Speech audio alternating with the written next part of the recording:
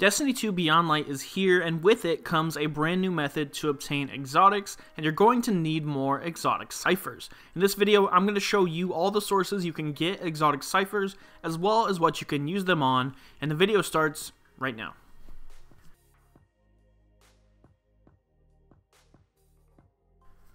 Hey, what is up guys, Speer Gaming here, helping you get good at Destiny. Now if you're new here and you want to check out more guides like this one, remember to click subscribe and ring the bell so you never miss an upload.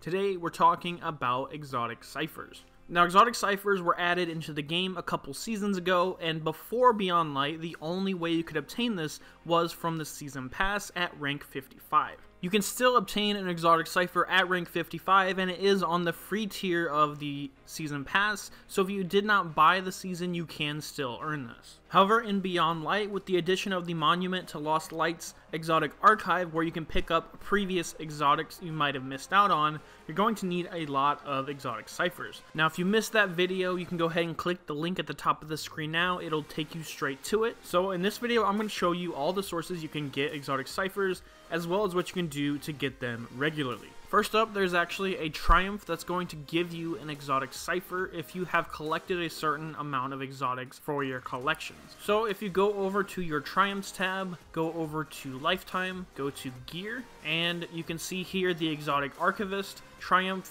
It rewards you a exotic cipher. It does only drop one. I went ahead and claimed all the triumphs to see if it would drop 3, but it does only drop 1 exotic cipher. Now, an important thing to know with exotic ciphers, if you go to inspect it, you can see it says you can only hold 1 at a time. You need to keep this in mind if you're going to claim this triumph, as well as the other method I show you in just a moment. You only can hold 1 in your inventory at a time, so that means you need to spend it before you're able to pick up another one. Now, the other way you can obtain exotic ciphers is through a small quest you can pick up at Xur.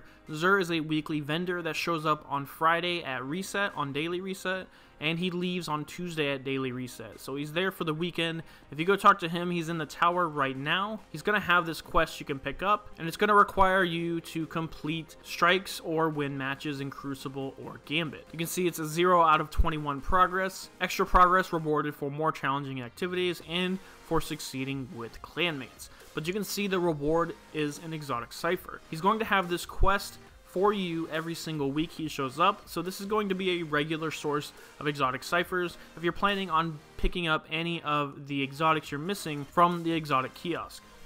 Now, if you do have all of the exotics from the exotic kiosk, there's none that you need to use them on. Remember, you can always spend your cipher at Xur once per week to be able to pick up another exotic engram. But that is going to be how you can get exotic ciphers in Beyond Light. If you guys do want to check out another guide just like this one, you can click the link on screen now. Thank you again for watching, and I will see you guys in the next video.